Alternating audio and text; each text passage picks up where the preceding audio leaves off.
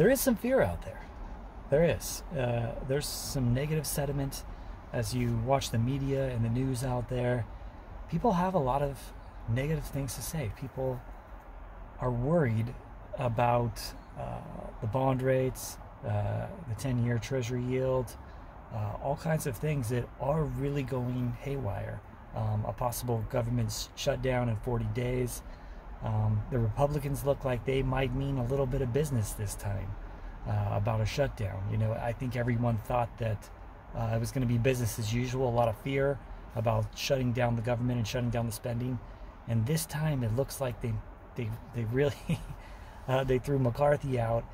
And, you know, right now it's fine because they passed the spending. But in 40 days, I think that there really might be some edge there to stop any kind of spending.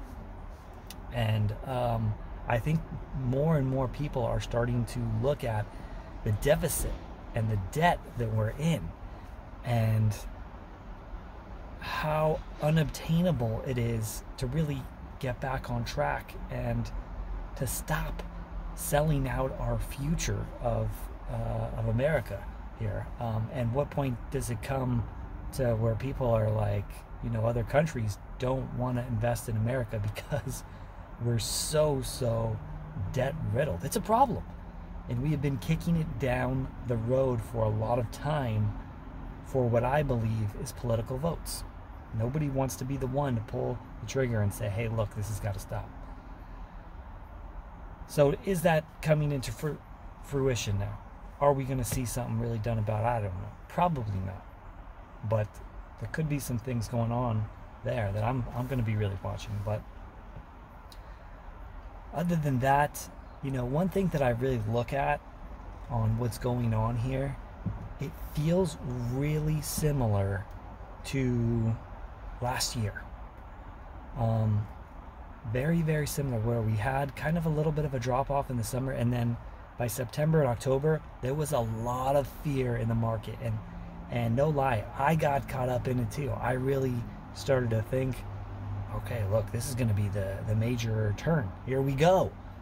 And sure enough, no, it wasn't. And stocks have really gone up since last October, especially if you sold in maybe July or August. I mean, you made some great profits if you were to buy the dip last October. And I have to think about, is this happening again? Is this the same thing as last October? And it really looks like it. It really does. And one thing that I'm really looking at here to say, okay, I don't think this is the big drop, is the jobs. The jobs report was good.